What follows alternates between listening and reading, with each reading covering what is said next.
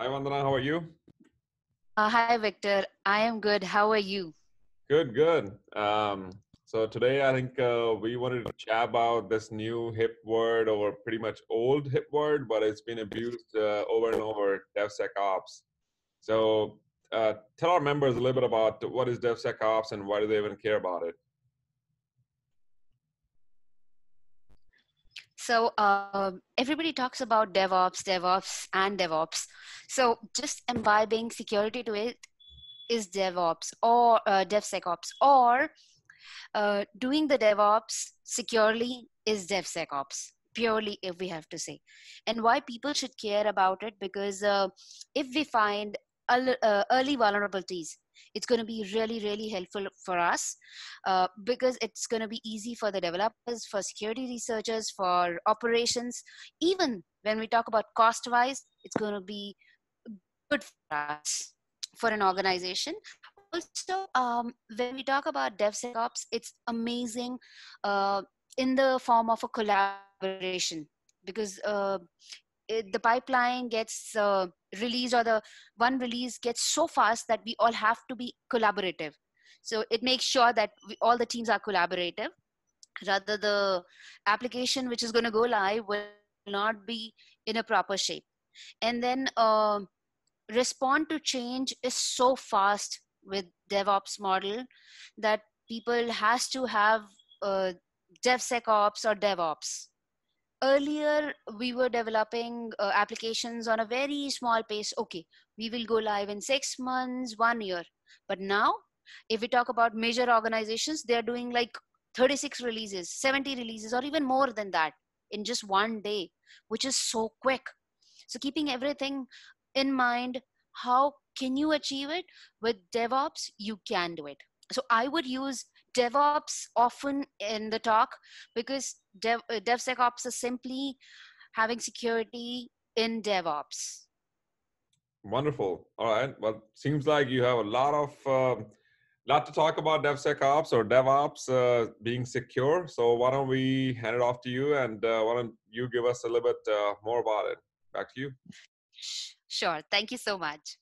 So about me, I really like working on application security and cloud security. And now I would say DevSecOps. That's why I've not mentioned, because the talk itself is all about DevSecOps. I work with a lot of open source communities and conferences. I've listed down some of them here. I haven't mentioned virtually testing here, because we're going to talk about it in the end. So here are some of them. All right. And about DevSecOps, we would be covering what DevSecOps is, how can we achieve it, and why do we need to have DevSecOps processes in our organization or environment. How can we build a security pipeline, and some case studies from the companies that have released that this is how they have developed, or they have imbibed the DevOps pipeline in their organization. So this is how the traditional DevSecOps used to look, wherein we were going through the waterfall model. We had requirements gathering, analysis, design, coding, testing, deployment, all was going on. But that was taking too much time. Why? Because everyone was working in their own silos. Architects will take the requirements from the clients, then it goes to the analysis team whether that's feasible or not, then it goes to the design team, they will write the design, do the coding team will the development team will do the coding, it will go to the QA team to do the testing, then it will go to the production team, and then the whole process will go on and on. But the process used to be like very, very, very small, like very, very, very slow, because we evolved and we made so many changes. The technology has evolved. Every day we see there's something new that is coming up.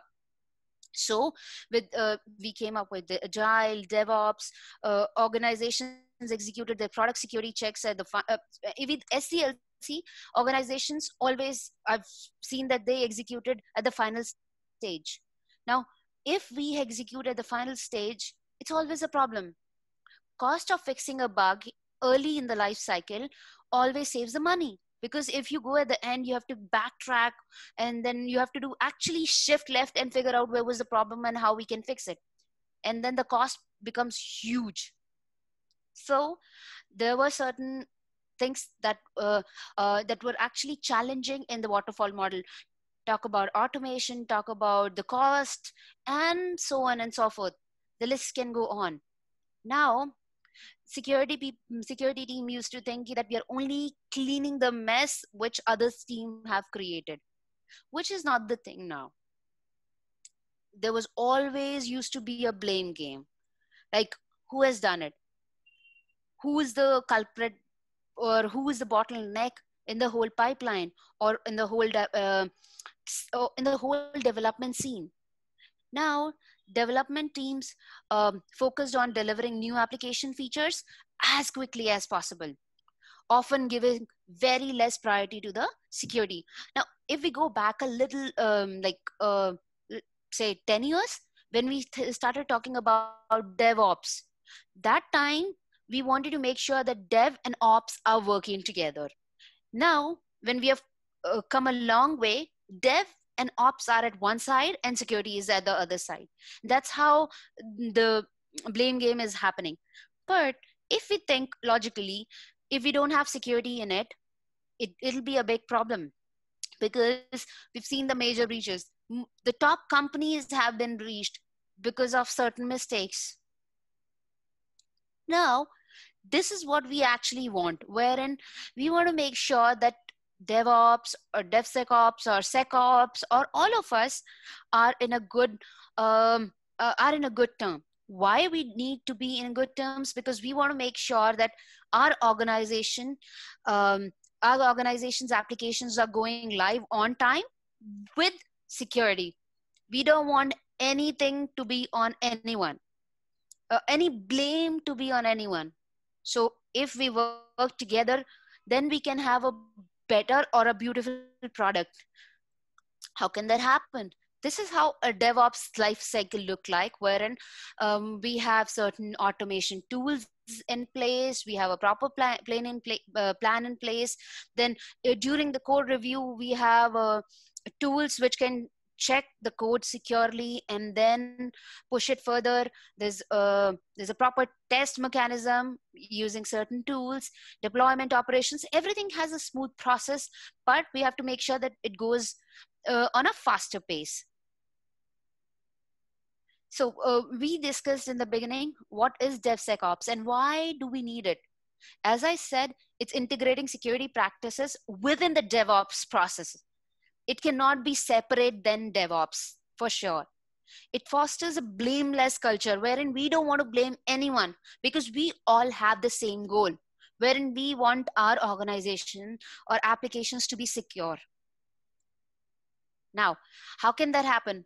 We need to have people who are making sure that our organization is secure. So the key to good DevSecOps culture is to remove as much as friction we can do from the whole process. So we need to have people who can have that culture of DevOps with security and following the proper processes. But that's not it. We need to have certain technologies. So technology actually enable people to execute those processes. If we don't have proper tools and technologies in place, how can we aim to make sure that our enterprises are not being attacked? Because our aim is to reduce the enterprise attack surface and enable effective management of the technical security risks. So we need to have people, process, and security in place at the same time, working together. Hey, Vandana. So we have a question for your previous slide. If you go back to your previous Yes. slide. Mm-hmm. So the question is that, yes, we need people, processes, and technologies to support security for Mm-hmm. DevOps. However, Right. it always comes down to cost. It always comes down to money. It always comes down to the amount of money it needs to be invested. So how do you suggest, or how do you guide our listeners that they should make that a decent play to convince Mm-hmm. their C-suite and board to invest into security? Mm-hmm. So this has to go along with the DevSecOps culture, wherein when we say there are two approaches in this, there's one top down approach, and then there is a bottoms up approach. So when we want to make sure that as development people, or as operation, as the ground support staff, or even as a manager, when we want our leadership to buy in to those tools, so we have to make sure we show some return of investment to them, saying that this is what we are aiming at. So we have to speak in terms of what leadership understands, because if we say that I want to implement this tool, but I don't know what's going to happen next, if we say in those language, I'm sure they will never approve. So we need to build a proper case that this is how we will be going ahead, and this is actually is important for our organization. uh, let's say if we have Java code, there are certain tools that we can use, but there are certain open source tools also which can be implemented in the pipeline. So if we can deploy all those open source as a standard or as a benchmark and show, yes, this is working in our pipeline, and we can automate, we can reduce the cost, we can actually try and reduce the time bandwidth. And there are, if we prepare a proper case and talk in terms of the leadership, I am sure they will buy in. Not for all the tools, but yes, some of them they will buy in. And it's a pure cultural shift approach that has to happen. And it's not just has to happen bottom up, it has to happen either ways, top down, bottom up, both ways. So we also have to understand what our leadership is they require or they're seeking for. Great. I hope that Yeah. answers the question. Yeah. So this is how a sample DevSecOps architecture look like, wherein we have certain pre-commits, hooks, ID plugins where developers are working, and then we have a code repository, which in the code repository generally we have certain versions, and then we manage those secrets in that. And then if you've heard that there are a lot of organizations, they have been breached because there were secrets which were part of the code repo. So if we do proper secrets management, we run certain mechanisms on our code base to check those secrets whether they are available there or not. It can save a lot of efforts. Then in the pre-build and post-build, we can have software component analysis, which is becoming like one of the major challenges for the organization, wherein we have to make sure that we run checks for third party libraries which we have, because in the past 2-3 years we have seen that there are a lot of big breaches which have happened because of the third party components that we have used. Even it has become part of OWASP top 10 as well, wherein if you're using third party components, you know that you are using components, but then you're not checking whether they are vulnerable or not. So keep a check on them. Then imbibing the software analysis, wherein we are checking our code base, we're doing the static code analysis. And similarly for dynamic applications, or for in the QA we are testing we are having the dynamic checks. And all of this, when it's there, we have an artifact factory. Why do we need that repo? Because sometimes we don't want, in the initial stages when our organization is not mature enough to take a decision to fail a build, we want to make sure that we pass the build, but our defects are getting saved somewhere. So we need to have some repo wherein all the artifacts, all the results are getting saved. Because if the pipeline is getting passed, we are doing the check, and if we are not acting upon them, that means we are just running some reports and we are publishing it for the people who want to seek those. We are not acting upon them. And then even when we talk about production, we need to have certain checks in place, which we will go through in the further slides. Now, when we say software component analysis, what do we need to check? Now, this code is one code which we don't write, because um, we just take the frameworks and start using. There are plugins, okay, let's start using. We have our build ready, but there are certain libraries missing. Okay, let's download the libraries. Now, all of this, when we are doing it, we miss to keep a track on them. And when we miss to keep a track on what all libraries we have and what all plugins we have, those plugins might be vulnerable. And if those plugins are vulnerable, that means your application is vulnerable, even if one plugin has the vulnerability. So, the software component analysis performs checks to identify vulnerabilities on outdated third party libraries or the plugins. There is one a tool that I really like. I generally don't promote tools, but this one is very close to my heart because I really, really like that. I have used it in the past to check it as a benchmark, which is OWASP dependency checker, which gives roughly 70 to 80% great results. If you want to help the project and if you see that there are certain changes that can be made, please please reach out to the project owners. I'm sure they will be happy to take your help. Vandana, we have a Now, question.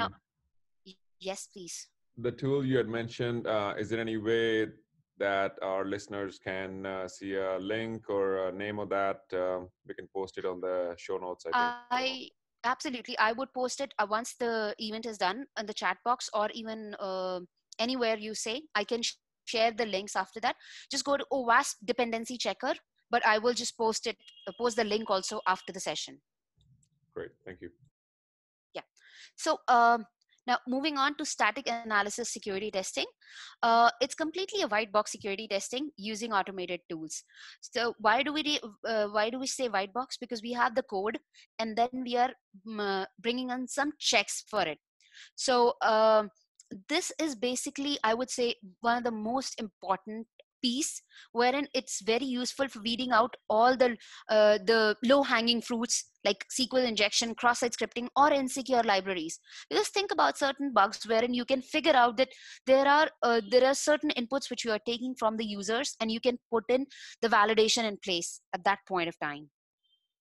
So you can have all those checks, and you can actually you can oversee what where exactly you can put these validations check.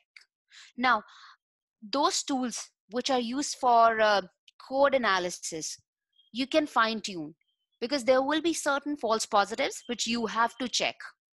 So you might go ahead and uh, want to refine the reports that are coming out of the static analysis security testing tools. Let's say if we are using any commercial tool also, they're not always 100% accurate. So you would have to take a look at the code and the report that has come out. Moving on. Now, when we say dynamic analysis, it's generally can be a black box or a gray box testing using the automated tools if we are putting it in the life cycle or the pipeline. So, in case of SAST, which is a static analysis, you may not get the full picture because the application is not deployed. Certain checks like business logic testing or the tests which are done for session management, you might not be able to check. So you might want to run it in the pipeline, or you might want to create a separate pipeline to keep a check on them. And with dynamic analysis, you can actually have prior set of configuration settings to give the better results.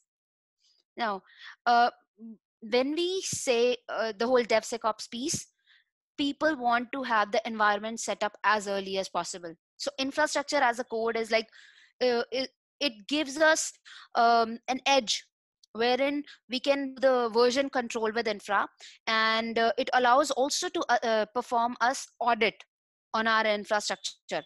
Talk about Docker, Kubernetes. So this infra relies on base images, so we can just pull in and set up our infra with the requirements that we have. So with infrastructure as a code, it gives us an edge wherein we can maintain our infra was just writing the piece of code, and we can spin up instances. But if we have properly secure configuration, then that becomes like a cherry on top of a cake. Now, this again, compliance, attaining compliance is like one of a very big challenge for any organization. Talk about PCI, HIPAA, SOX, or any other organization, the any other compliance. Now, we have seen that we have GDPR, we have CCPA, so many compliances are there. Now, how can we make sure that we have a proper set of rules and we are covering all the test cases that we are required to be compliant with? So at least compliance as a code can help us, wherein we can write our recommendations and we can use those tools. There are many tools available in the as open source which we can use. Now, with vulnerability management, we have everything in place, but we have to make sure we are managing the vulnerabilities properly. All the reports that we are getting from uh, software component analysis, or from the secure code review, or from the dynamic testing, we are actually managing the vulnerabilities properly. Because if, as I mentioned, if we are not checking those reports, then we can be in big trouble, because we are just running running the scans and finding the bugs, but we are not fixing them. We need to have a proper place. We can have all the reports finding which bugs to fix. We need to prioritize that this bug has to be fixed. This is an external application and there is a critical bug which we have to fix as soon as possible. We can't go away with that, or we can't get away with that. Alerting and monitoring is again an important piece, wherein what security measures we have in our environment, we are checking them properly. We are monitoring it. We are monitoring our applications, because if we have proper or effective security controls, we can actually figure out when did an attack occur, was it blocked or not, what level of access was achieved, what data was bought in and bought out. Because if we talk about one of the breaches that happened recently, or it's not so recent, but yeah, Equifax, then they had monitoring systems, which I read through certain blog posts, but that was not configured properly. So we have to make sure that we have proper alerting and monitoring in place. And another piece associated with it is that we need to have proper repository for our assets. Because if we don't know our assets, we can never monitor them. So we need to know our assets. Now, cloud native approach is almost similar, but we need to understand which cloud can cater to us, which tools can cater to us, what tools our environment need. If we have Java in place, we can't use the Python tool, or whether that's useful or not. So what our environment needs, it's very, very important. Now, uh, here there are certain tools and tools of trade we have here, I've listed here. This I've got from one of the presentations in the past. So wherein for threat modeling, there are certain tools which are available, which are open source, and which we can use. So if the dependency check is the one that I was talking about. So we for threat modeling, for pre-commit hooks, for software component analysis, for static analysis, for secret management, for vulnerability check, for infrastructure as a code, for web application firewall. So you can also go with OWASP Mod Security Project, which is an amazing project. They have a lot of webinars done, videos done. Even when you go to the project, it gives you a great view that why we need to have web application firewall in place. Moving on, now we've talked about the technology, how DevSecOps can be built, but that needs to have a cultural shift. Someone asked a question in the beginning that how can we buy in? Now, uh, we'll talk about these two approaches, which I highlighted, wherein we have a top-down approach and then we have a bottom approach. When we say leadership, we all need to come at one table and talk why do we need certain tools. Developers do need to lead the way. So um, leadership needs to come in terms wherein they ask, okay, we need to move to DevOps model. What tools you require? Will they be useful? And same goes in organizational transparency, wherein organization needs to be very transparent, wherein this is what we want and this is what we can give you. Can we manage? So uh, now when we say DevOps, dev and ops both needs to share their inputs, whether it's feasible or not. We all have to come in one term. And leadership needs to um, break the silos and the barriers which have been created. Okay, this has come from top, we need to follow. Or we want this to get this, we want this to be done as soon as possible. This is never feasible. So leadership also needs to break down certain barriers and start speaking that, yes, this is the requirements and this is what the end input we when an output we are looking for.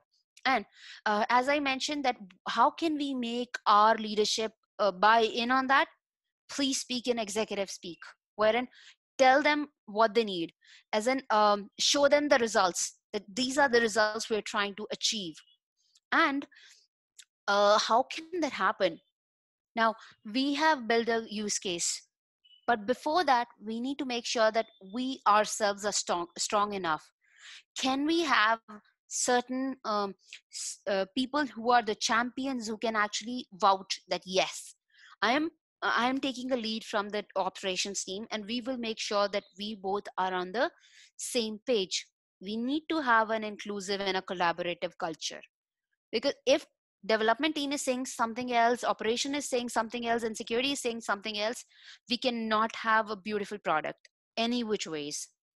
We all have to make sure that security is part of everyday process, because this is the first and foremost thing. If we take security as an afterthought, um, we will see issues like uh, SQL injection, RCs, which are remote code executions, and many more vulnerabilities in everywhere. The most successful DevSecOps implementation happens with security is when security is actually not an afterthought. It can never be an afterthought. The leadership and developers do not have to think about security. It has to come naturally. And I know that we have been doing, like, developers have been doing their work, operations have been doing their work, but suddenly they've been forced to do security as well.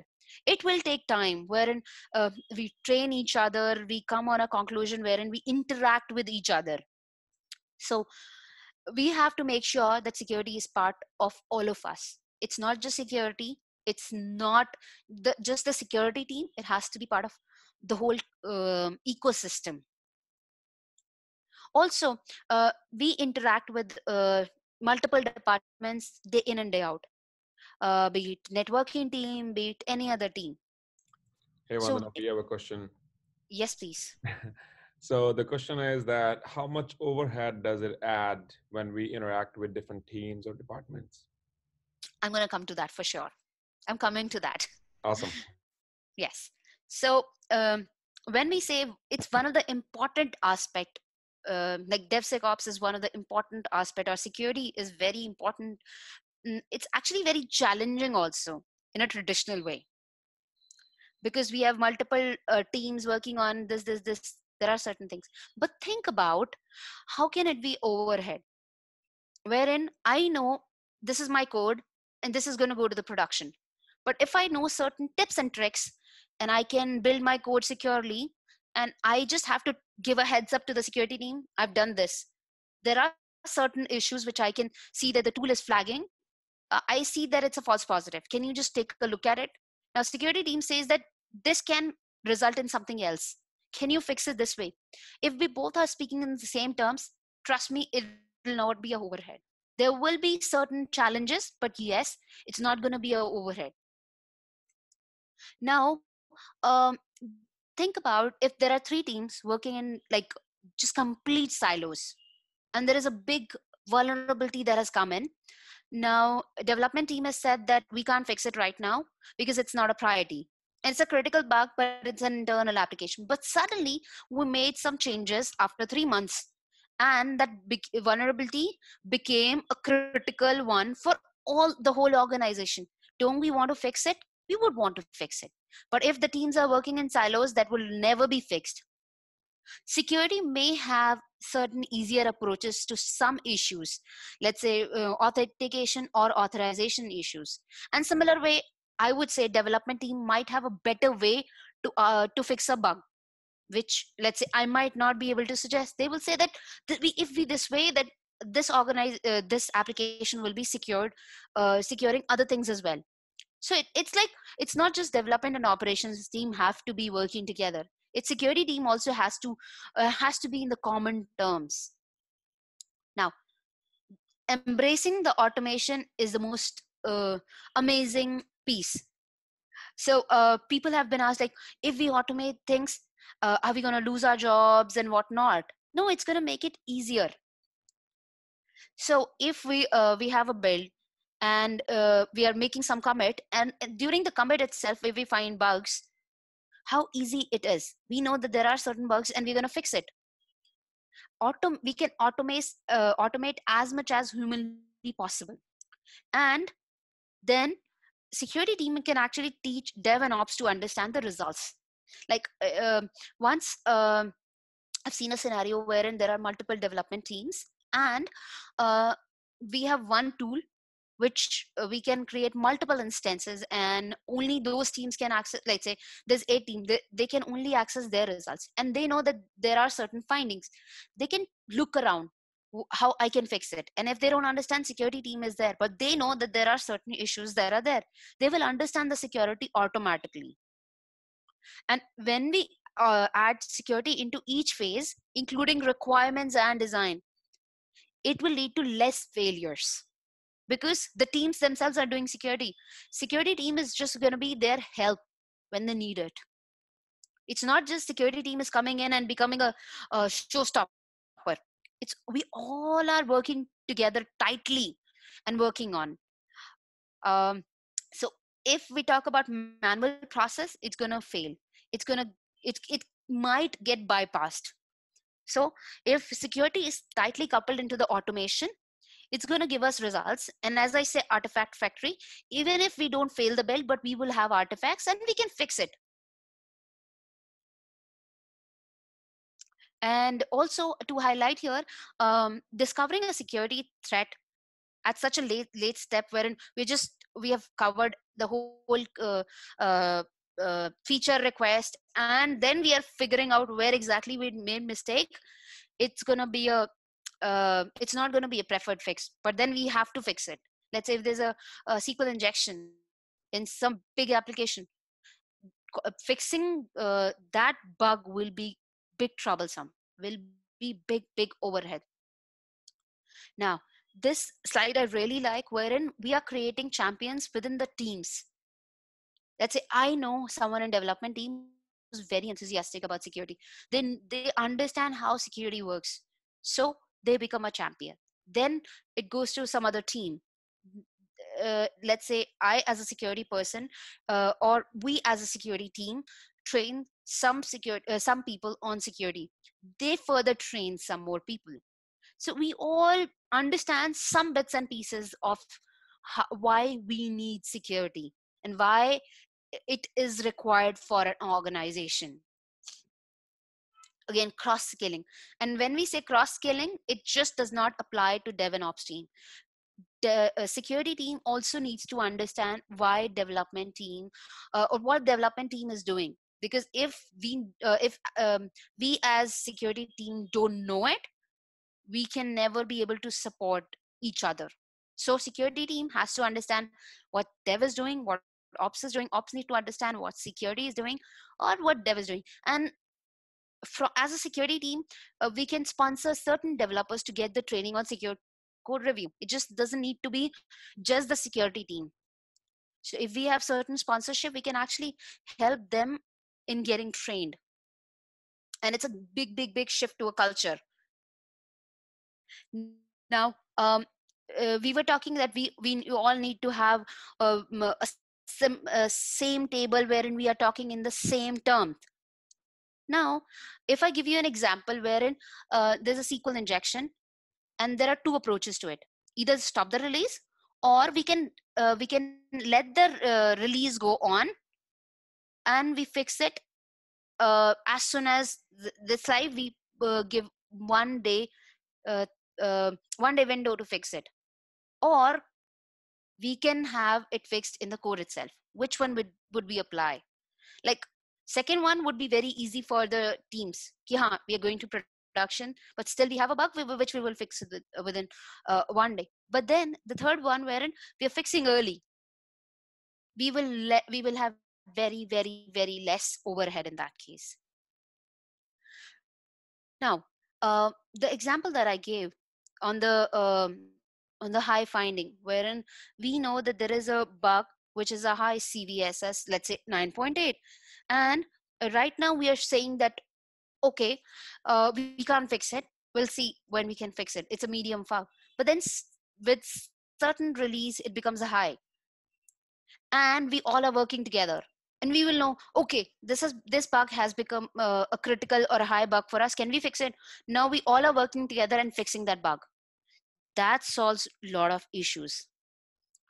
And as a security people, we have to make sure we invite dev and ops to our parties. It's not just all the parties, like the real parties also, wherein we are talking, we are giving them we are actually making them comfortable that yes, security is not your enemy. Security is always been seen as an enemy, or wherein we are not good friends with each other.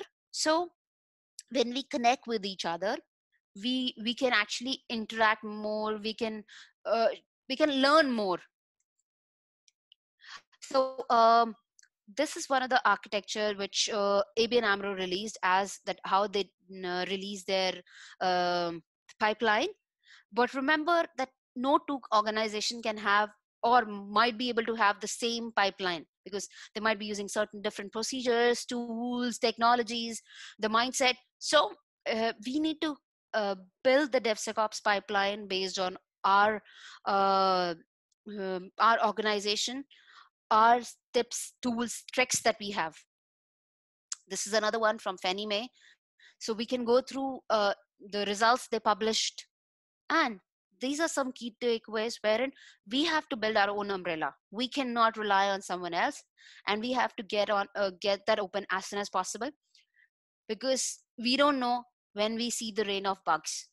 And security is everyone's responsibility, not just developers, not just operation, not just security, but everyone who's working on it, even the person who's buying in the leadership. And there have been questions in the past that would it replace the pen test activity? No, it's not going to do that. It will have the pen test activities that we are doing, that will have its own bug way, finding the bugs, way of finding the bugs. So it will never replace. It will ease off certain um, challenges, wherein it will just automate um the bug finding in the dynamic testing, but it will never weed away the pen testing activities. Also, we can have certain parallel pipelines wherein the other pipeline can be solved and fix the bug, and then the similar thing can be implemented in the production. And don't take risk to generate the business values, which is so important. Don't take or don't accept the risk wherein we as an organization fail. These are some references which I took help from, and you can also go through them. Those are very amazing places wherein I went and took help from. You can reach me on Twitter. My DMs are open. I'm on LinkedIn. If you have any feedback or if you want to share something, please feel free to reach out to me. uh, I am generally very responsive on these two places. Thank you so much for listening to me, and I'll hand it over to Victor to take you further. Victor, over All to you. right. Yeah. Thank you. That was amazing. I think most of our listeners were enjoying. There were a couple of questions, but not that many. So I take that as a good sign. Well, as Vandana said, that we we have a lot going on as far as goes to this year. We have webinars, we have events, we have a lot of things going on. So if you would like to be part of us and either as a volunteer or want a membership or you just want to know more about virtual testing, just let us know. Go to our website, www.virtualtesting.com. We have social media presence, Twitter, LinkedIn, YouTube. This slide deck and video will be posted on YouTube as well. So you can go check it out. Let's go to the next slide. All right, so chapter leadership. We have a couple of leaders for this virtue testing chapter, including Vandana. Thank you, Vandana, for that. Thank you. I'm um, glad to be part of it. yeah, and we're expanding. So we just started a new chapter in UC Berkeley. Karen is leading that. Then Pradeep is gonna manage one of the chapters in East Coast. So we're opening a chapter in India, Southern India, Northern India. So our members, if you are in those regions, let us know. You might want to get connected with the local chapter leaders and attend their meetings. All right, let's go to the next slide. Chapter activities. So virtue testing is not only about meetings and meetups and webinars. Our goal is also to help out nonprofit organizations, people who don't have nonprofit status and yet they would like to receive donations under the tax code where they can give that donation receipt. So that's called fiscal sponsorship. So that's one of the things that we're going to focus on this year and next to help out those communities and groups and activists where they don't have the status nor the resources to carry out their missions. That's our mission, to help them and to enhance the platforms to give them more visibility into their mission. Once again, 2020 goals. We have fiscal sponsorship, education, a lot of stuff going on for 2020. This slide is just to talk about what we have events. We have executive roundtable going on. Once again, we're not just about events and meetups and webinars. We are more to it. So please go ahead and go to our website, virtualtesting.com, get familiarized yourself. We have local chapters. You can get involved. All right, let's go to the next slide. And if you have any questions about virtue testing, please contact us at contact@virtuetesting.com. Vandana, thank you so much for your time, for your presentation. I enjoyed it personally. Thanks so much for coming on board today. Thank you so much, Victor, for inviting me today. And it's always good to be connected with you. So thank you so much. Awesome. Thank you, our listeners. Thanks so much. Great.